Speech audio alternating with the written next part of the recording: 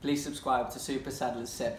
Right then guys, welcome back to another video, and today I'm doing a match review on the Bradford City v Walsall game, which ended in a 1-1 draw. Darryl Clark made 3 changes to the team that started against Exeter City, with Hayden White, Danny Guthrie and Caelan Lavery coming into the team. Also, Jake Scrimshaw came into the squad for the first time after signing on deadline day. Bradford City named an unchanged team to the one that won 3-1 away at Mansfield Town, playing a 4-4-2 formation. The hosts nearly took the lead in the opening 10 minutes when Dylan Motley-Henry put a dangerous ball across the box and Harry Pritchard's shot just went over the bar. After 23 minutes, Walsall made it 1-0. George Nurse got the ball and drove into midfield. He approached the Bradford City box and hit a shot with his left foot, which hit the post and went in. Minutes later, Elijah Adebayo had his shot blocked by defender Anthony O'Connor. There were some half chances that came and went for both sides,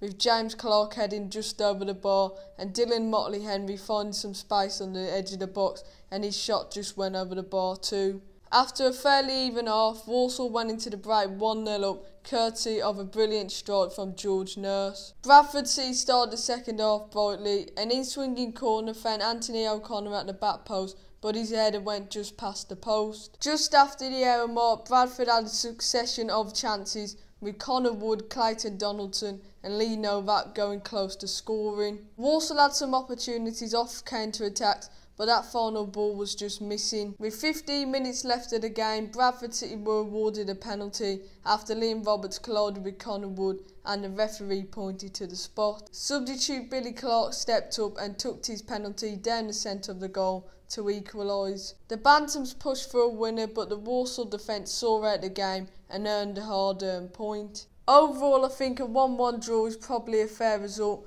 I think it was a game of two halves, with Bradford City definitely dominating the second half. I'd have probably took a point before the game, and we are still unbeaten in the league, but I'm a bit frustrated that we were time wasting at the end, as we could have pushed on to get a winner late on. Darryl Clark has said he's frustrated that his team didn't hold on to the win, but has praised the defensive performance. My man of the match, I'm going to go with Kinsella. I think his desire and his work rate was absolutely incredible. Also, I thought the back four had solid performances too. I thought at times we were sloppy on the ball and we gave possession away very cheaply. Also, I thought the final ball lacked quality at times too. That's our 5th draw in 7 league games, and we're the only club in League 2 to still be unbeaten. But hopefully we turn some of these draws into wins, and let's take the positives and move on to Barrow away. Before I end this match review, I've got Bradford City content creator SHD to come onto the channel and give his thoughts on yesterday's game.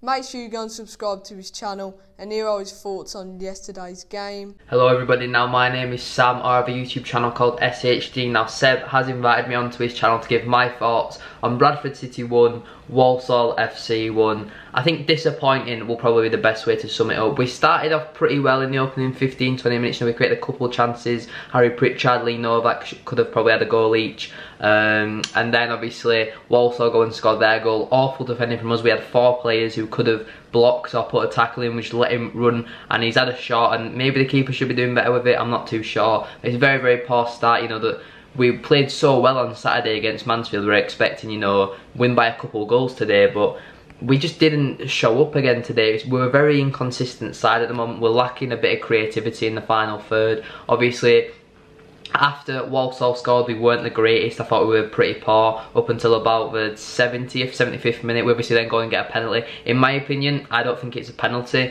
If a player gets a shot off and then he's taken out after the shot, I don't think it should be a penalty. So for me, I think Walsall probably being robbed of 2 extra points. But Billy Clark steps up, puts it down the middle, the keeper dives out of the way. It's a pretty poor penalty, to be fair. The keeper stands there, can probably control it, but he goes in the back of the net, and then we're kind of pushing for another goal, but we're just lacking that a little bit of quality in the final third. You know, there's no one who really can put a good ball into the box apart from maybe Connor Wood. Harry Pritchard, I thought, had a pretty poor game. Connor Wood put some great corners into the box. We had about 3 or 4 chances at the back post where we should have scored, and we just kept heading them wide, which is very, very disappointing. Obviously, Bryce Osana, who was our right back in the first half, played really, really well. He had to come off at half time. There's a potential that he could have fractured his foot, which is, you know, you don't really want to see that at all, considering, you know, he's been brilliant since when he has played. I thought Elliot Watt had another fantastic game, but overall, we didn't do enough to win. I thought Walsall were there for the taking. I didn't think they were great. They didn't really create all too much. They had a couple chances of where we messed up defensively, but apart from that, I didn't really think they did too much. But good luck to Walsall for the rest of the season. Thanks for having me on the channel, Seb,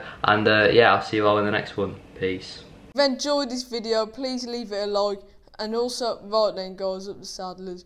If you've enjoyed this video, please leave it a like, and if you are new, please subscribe to the channel. I'm trying to get to 1.1k subscribers as soon as possible, so if you could help me get there, I'd really appreciate it. Also, leave a comment with your thoughts on yesterday's game, and up the Saddlers. Please subscribe to Super Saddlers Sip.